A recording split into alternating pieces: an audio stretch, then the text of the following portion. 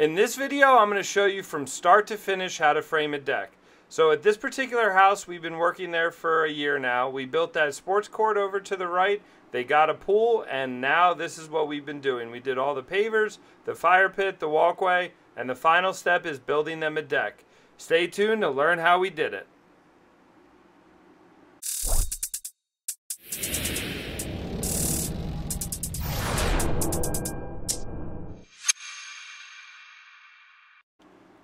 Alright, day one. So the first thing we did was obviously start bringing some of our lumber back in the back. In this particular deck, we had to do 3 drop beams. So what that means is we're going to use a triple 2x12 to support the deck.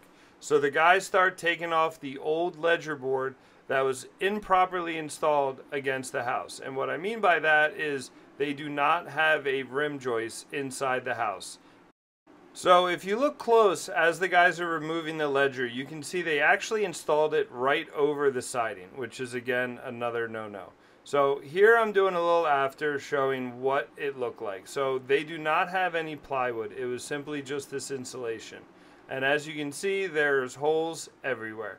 So what we ended up doing is removing all of it. We decided to install zip plywood. We got a brand new J-channel, brand new drip edge, and we actually installed a secondary drip edge along the bottom. And then we installed ice and water shield on top of that just for an extra layer of protection. Now you can see the camera zooming in on the siding. Unbeknownst to me, this is going to matter later in the video. I'm just getting some B-roll right now, but you will see that that siding is going to cause us more of a problem than I knew at this point. With the insulation removed, we start prepping everything. The guys in the red are obviously the siding company, and we are the ones installing the zip. So the siding company is working hand in hand with us. It worked out beautifully. Now they're installing the secondary drip edge along the bottom. So the theory behind that is, even though we're not attaching to the house, if any water gets behind it, it's going to hit the drip edge and go down the concrete wall and not penetrate inside the house. So whenever building a deck out of pressure-treated lumber, I can't stress this enough. Pressure-treated lumber comes in various sizes. All of these boards are 2x10, but as you can see, like that one says 1/2 inch, that one says 3/8, 1/2 inch, 5/8, so they all vary. So when we're building the deck, we basically want to start with either all the biggest ones or the smallest ones and progressively go the opposite direction. This will prevent waves when you're doing composite, having like a 5/8 next to a 3/8. So whenever installing joist, you always want to check and see if it's crowning up or crowning down. You want to install it crown up. So the theory is if that's the board, eventually it will level out. If you have it cupped like that, it's only going to get worse. So you're going to have a big hole in your deck. So first thing you want to do is mark all your joists and crown them, and then that way when you start flying them, you know exactly which ones you need to grab. It is the morning of day 2. So we didn't get much done framing wise because the majority of our time was spent doing all this. In the time lapse you'll see that basically they don't have plywood and they don't have what's called a rim board that most houses do. They have web joists going across. So the insulation was all messed up, there was holes in it, everything like that. So what we decided to do was remove it. We got zip plywood and essentially installed all new plywood all the way around. Installed a new J-channel on the bottom because this is aluminum siding. So a new J-channel and now a drip edge. We used ice and water shield, and then if you look in the bottom, we have another drip edge. So basically, for whatever reason, if any water got in behind, it's just going to go down the foundation wall. So now what we're going to do today is work on the drop beam over here and then start laying our joists. So, or as we call them, flying joists. So yeah, yesterday we did, these are Techno helical piles, 6x6 posts with a triple 2x12 on top. Now, if you look over here, you can see this 2x12 is sticking past the walkway. we always run them long, and then once we put our joists on and square everything up, then we'll cut the excess off. It makes life a lot easier trying to do it that way than figure out. Also, if you look close on top, you can see that there's some variations in this wood. So what we're gonna also do is take our planer, plane the top of it, install zip tape. You can use G-tape or any type of joist protecting tape. And what that does is it prevents the water from getting in between here, because these are sandwiched together, and creating rot in between where the joints are. So first order of business is we're gonna install the drop beams over here, and then plane those, plane that, put the tape on, and then we can start doing it. Now, because this is a freestanding deck, we're actually going to create everything sitting on top of it and then push it against. If this had a rim, if the house had a rim, the first thing we would do is attach the ledger, and we wouldn't need any of these supports against the house. But because they don't have that, we need to do a freestanding deck, hence why we have all of these supports. So at your house, you might not need to do all of this. You might just need to have posts out here. But in this particular case, that's what we have to do. That's what the engineered specs. So we gotta do what we gotta do. So we're gonna basically lay all the joists out and then nail the back of what would be the ledger or the rim, and then slide it up against the house that way. So all the weight is actually on here, opposed to when you do a ledger, it's actually adhered to the house, and the weight lateral support is actually against the house. These are, as I said, Techno metal posts. At least in North America, they basically have franchises all over the country that you can basically call them and they'll come install these. As a company, it is cheaper for us, or less expensive for us, to have them come install. They are expensive. They're like approximately $300–400 per post. But when you run a company and you need a guy to come out and basically dig a hole, depending upon the engineer spec, but in our area, usually, 16 inches wide and 3 feet down. There's 16 of them on this job.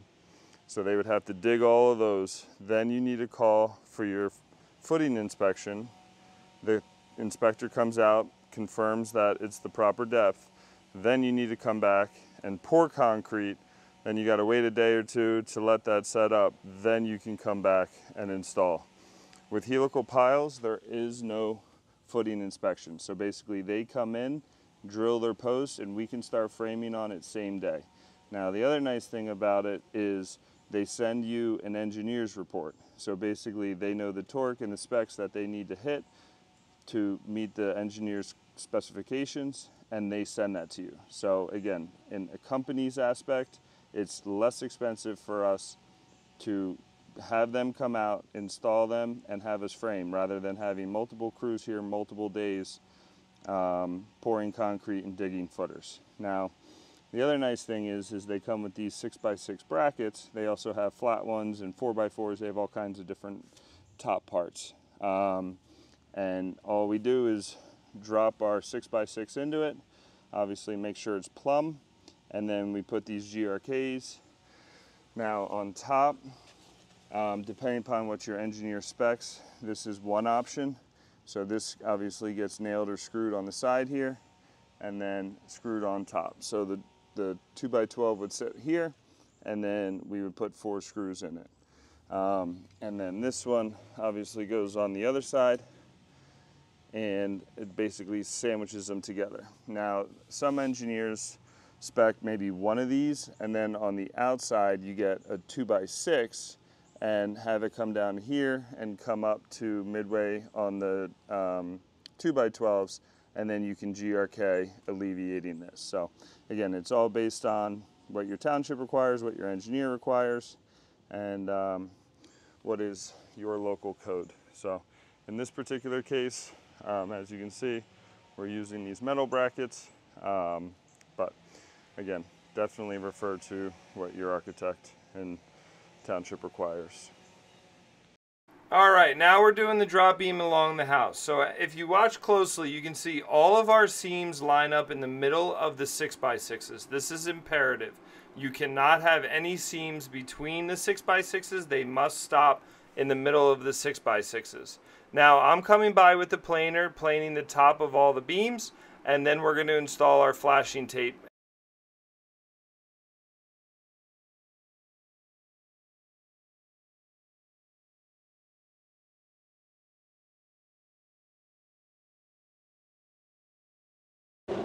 As you can see, the drop beams are done. All of our connections are done. And what we're doing is we're putting flashing tape. This is zip tape. This is ProWood. It's really irrelevant which one you use. G-tape, any of them are good. Basically what we're trying to do, like I said earlier in the video, is we're trying to prevent any moisture or water getting in these cracks or sitting on top of this. This will help preserve the wood because obviously the water will roll off, go down, and prolong its life. So as you can see, the guys are rolling it. So you install it, you roll it, and then repeat the process. And before you know it, we're going to start flying some joists. So ideally, I would like to always start here and work our way that way, but obviously my access point's behind us, so we're going to start down there and work our way this way. Alright, now we're finally installing some joists. So what I did was, if you want to call it a ledger or rim, I'm resting that temporarily on the drop beam.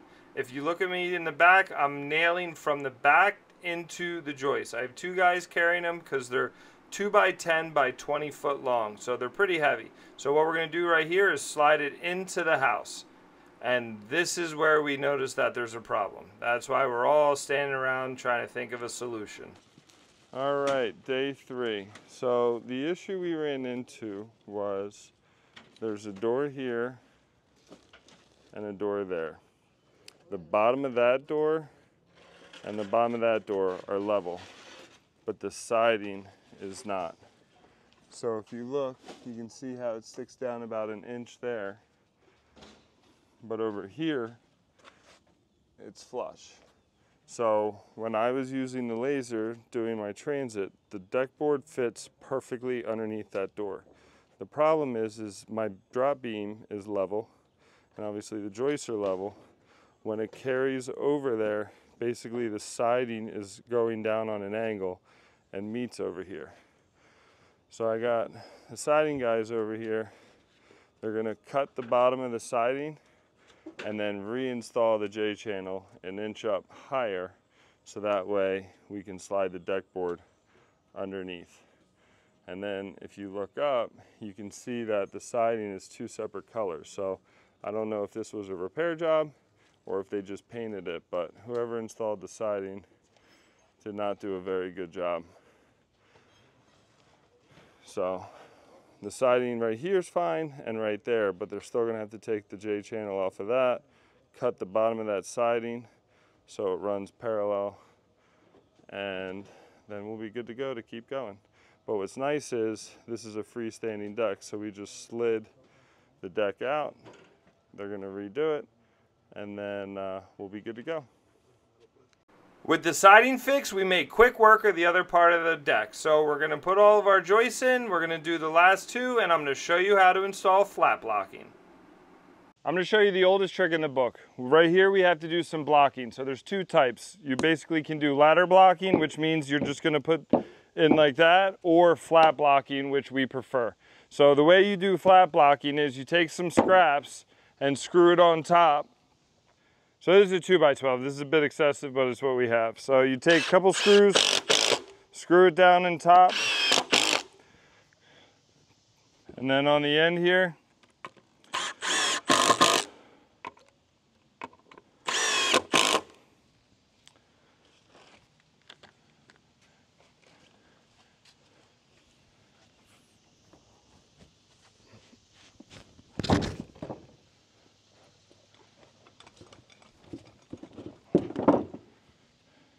And basically what this allows you to do is keep your flat blocking flush with your joist, and it also allows you the ability to move it. In this camera view, you're going to see the pressure treated touching aluminum. You cannot have that. Eventually the pressure treated will eat the aluminum. So what you need to do is add flashing tape. We flash tape all of our joists and flat blocking, so we're good to go. And then you just come in with your nail gun and nail away. Let's start up here.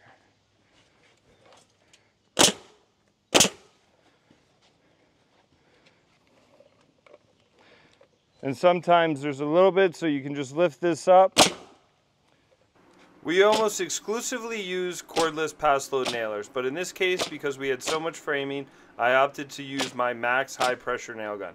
This is a very expensive nail gun with an air compressor, but it is worth every penny. If you're going to do a lot of framing, I highly recommend it. And you can get this Max nailer at Acme Tools. All right, once it's nailed in, take your screws out.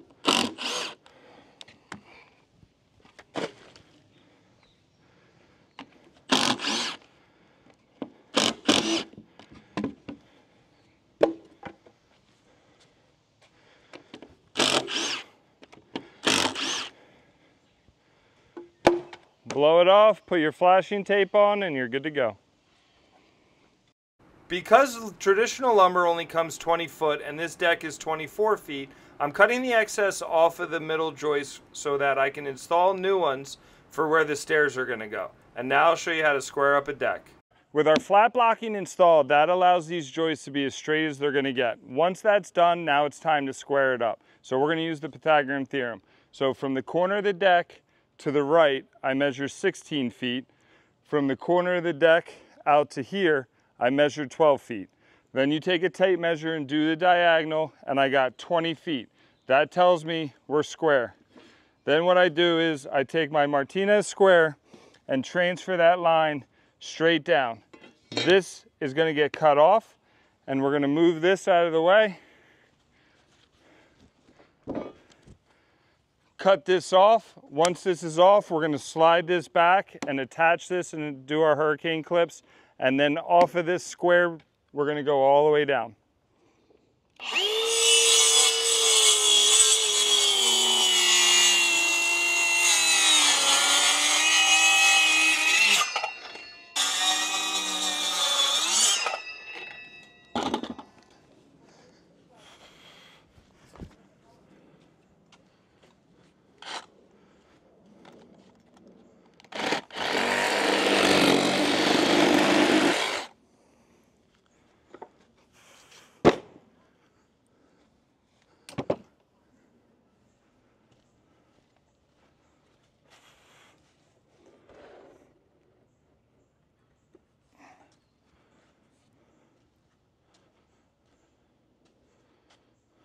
All right, with our deck squared up, now we can start installing the blocking. I'm also going to snap a line at 18 feet and cut off all the additional lumber to install our rim joists. Because there's a 45, it gets a little bit complicated here, so we cut all those at 45 and going to install the rim joists.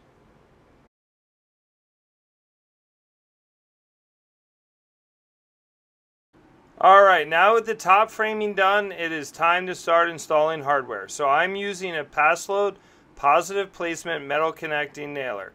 And what this does is this allows me to install these hurricane clips on the drop beam without having to hammer or screw anything. It makes quick work of it. So if you use a drop beam, you have to install these hurricane clips. There's two different types. I prefer the one that I'm installing, but there's at least a less expensive option of a straight one. Either one works. Just check what your architect or engineer specs and make sure it's approved by the township. And now I'm coming on the back side doing the same exact thing. So again, any drop beam you install, you have to install these hurricane clips. They prevent uplift and kind of help tie everything together. Because we did this drop beam, as you can see, there's no joist hangers. So code stipulates if it's freestanding, you must have joist hangers here. But because we have the drop beam and it only cantilevers over 2 feet, we do not have to have joist hangers. But again, if you attach to the house, you must have joist hangers. So all of these blocks are called blocking, and they go over the drop beam. Now, if you look close, you can see that these are actually down about 1.5 inches, 1 5/8. Because what we're gonna do is, here's the door. So we're gonna actually do a porcelain inlay, this whole center part. So we recess the blocking down 1.5 inches so that we can put our grates in. But if you're not doing an inlay, this is what the blocking typically looks like. It's flush with the joists. Now over here, because of this angling like that, we actually had to add a second beam right there to pick up the load of those couple joists. So again, typically you would just attach to the house. You wouldn't have this beam, you wouldn't have that beam. Now, as we work our way around, all of this blocking is what we call midspan blocking. So it's 8 feet and right down the middle. But we prefer flat blocking, and this is simply because we're going to do a double picture frame. So we want the ability to have a board go this way, and then when these boards come this way, have something to screw it down to. Again, total personal preference. But as we work our way around, now we have another beam out here.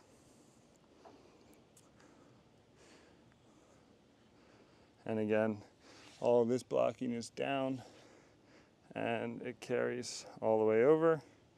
And then over here, we have our last drop beam.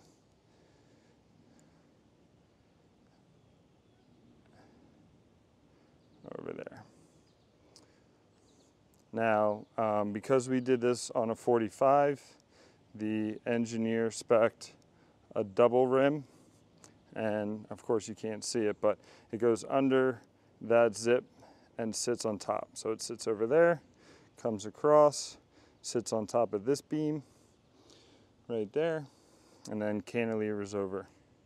And because these joists are extended past 2 feet, we had to use these 45 joist hangers. But again, as you can see, there's no joist hangers over here because we're cantilevered over 2 feet, we do not need them. Now, this looks a little funky, but the way we do stairs are, so essentially there's 4 boards, 1, 2, 3, 4, that actually go vertical. And the reason for that is, as you can see, we have double blocking there. So when our stairs come up, our last step is actually the deck. So when you step off of the deck, you're going to drop down whatever it's going to be, let's say 7 inches. So when we do our stringers for the stairs, we need something to attach it to. So as you can see, there's the drop beam in the middle, but then we reinforce that with GRKs, and that's why this is all beefed up like that. But this is basically how we frame a deck. I hope you enjoyed this video. Be sure to like and subscribe. If you have any questions, feel free to leave a comment. Make sure you stay tuned for when we start putting the deck boards on.